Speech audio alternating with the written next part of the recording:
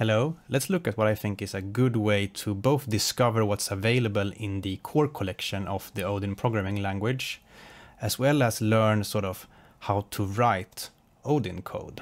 So I have here a little program. This program has an array called numbers, and it just prints numbers like this. So if we run it, it just prints the contents. What I want to do is I want to sort this fixed array before printing it. So I want to discover somehow where is sort of some kind of sort procedure. So the way we're going to do that is by making it possible to symbol search in the whole of core. So what we'll do is we will first pop open the side panel in Sublime here. So the sidebar, we click show sidebar, and you see I've already pulled in my folder here, my first program, where my only Odin file is. So what we'll do now is we'll go to the place where our Odin compiler is, here, and we will pull in core into the text editor, and you see it appear on the side here. I will also pull in the base collection, because that also contains lots of useful things. What we can do now is we can press Ctrl Shift R to get the symbols in project search pop up, and then we just type sort, for example. You're like, oh, there seems to be a bunch of things related to sort, but this first one, sort, sounds quite good.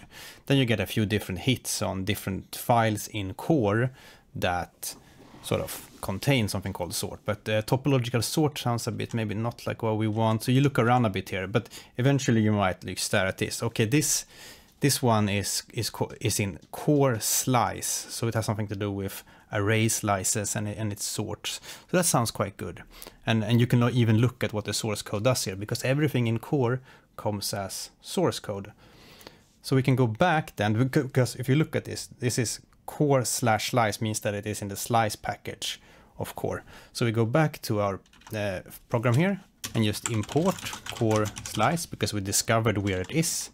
And then we write slice.sort numbers. And this one wants a slice, not a fixed array. So we sliced the whole fixed array like that. We compile and run, and it is sorted. Now that was just a simple example where we kind of, the first hit was just a single word, you know, quite easy to find. Perhaps we have something more complicated where we're not even sure where to look or what procedure name it is we really want. So in this case I have this string here, and it contains some Chinese characters, and say that I want the rune, the second sort of UTF-8 code point in here. So I want this one. So I want to extract that somehow. I want to find a procedure that can do that for me. So what I can do then is, since I know I want something related to a rune, I do Ctrl Shift R and I type rune, and then I'm like, okay, well, you just type rune and then space. So this is sort of a fuzzy search here, so you don't need to type the name perfectly. You can be like, okay, rune count. No, not count. It's maybe rune index rune.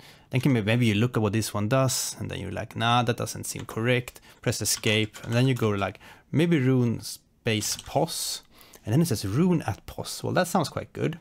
So you press enter and you look at it. Oh, then you see the code here. It's actually quite simple, this code. It seems to, if the pos is less than 0, it returns an error. And other than that, it just loops over the string and counts the runes. And if the position is correct, then it returns it. Like, oh, okay. And then you look at, where is this? Well, it's in UTF-8.Odin. Okay, that's in, you look at the whole path up here, core Unicode UTF-8. This means that we need to import core : Unicode / UTF-8. Okay, we do that. Import core : Unicode / UTF-8. Then we go down here and we say second rune is UTF-8.rune at pos str, and then we put 1 since it's 0 indexed. And then we can fmt.println second rune. We do that, and it printed our rune, the second rune here, for us. So you see here we were able to start with what we know. Okay, we want something that contains rune, and then we just put a space and we started trying different words until we found something. And another nice thing here is that if we go back to the UTF-8 file here, we look at this code and maybe we actually learned something from it. It's like, okay, this loop here it doesn't seem to loop over the bytes of the string, it seems to loop over the the runes, so it loops a whole rune at a time. And you kind of learn these small things.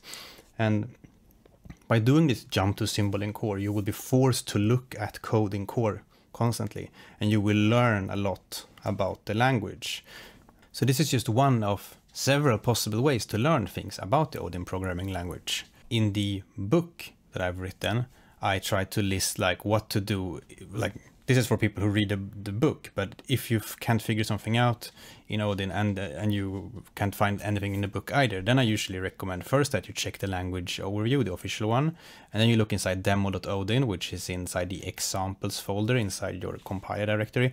But then this is why I put this here. I say that you should search in core and base library collections, pull core and base folders into your text editor and search around in there. But in Sublime, it's extra nice because you have this fuzzy symbol search. It doesn't work in all text editors. I've tried to make this work in, for example, VS Code.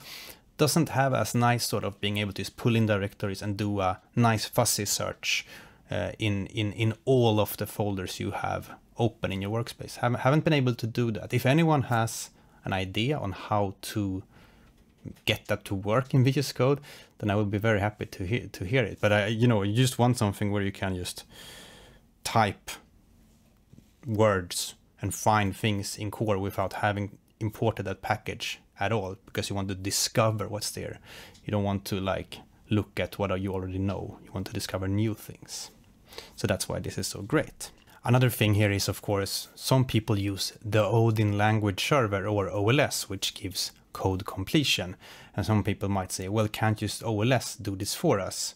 Like, so you could get that working in, for example, VS Code and in Sublime Text or whatever you use. I would say that for discovering new things, when you don't know what it is you want exactly, then the symbol search is what you want. So you start with that. I want to find something new, start with the symbol search. Then when you know that you want something specific inside a specific package, then you can use OLS to sort of look through there. So OLS was disabled in the beginning of this video, but now I have enabled it. So then, I could do like utf8.rune, and then it gives me rune, and then maybe you find rune at post down here, and you see that you need to feed it a string and an integer. But knowing that rune at post was inside the UTF-8 package, and knowing that the UTF package even exists, is I would say, that's the tricky part. And OLS is not going to help you find the UTF-8 package. For that, you use this global symbol search that looks inside your program, inside core, inside base. And also if you use something like Raylib or any other thing from the vendor collection, then you can pull them in as well, and then you have symbol search across all of them. You can even pull in, if you use Raylib, for example, you can pull in both the Odin bindings and also the Raylib-C source code. So you can both jump to, you can both symbol search for the bindings, and then when you want to know what does the C code do, then you can jump straight to that as well. So it's very handy for exploring both, the core collection and all that, and then also whatever packages it is you're using. Like I said, this works super well in Sublime. Haven't gotten it to work nicely in VS Code. If you know a way to get specifically sort of something like this, being able to type rune space pos and get this suggestion like this in VS Code by just having it like this with an extension or something, if you know anything about this, then just please leave a comment so other people using VS Code know about that.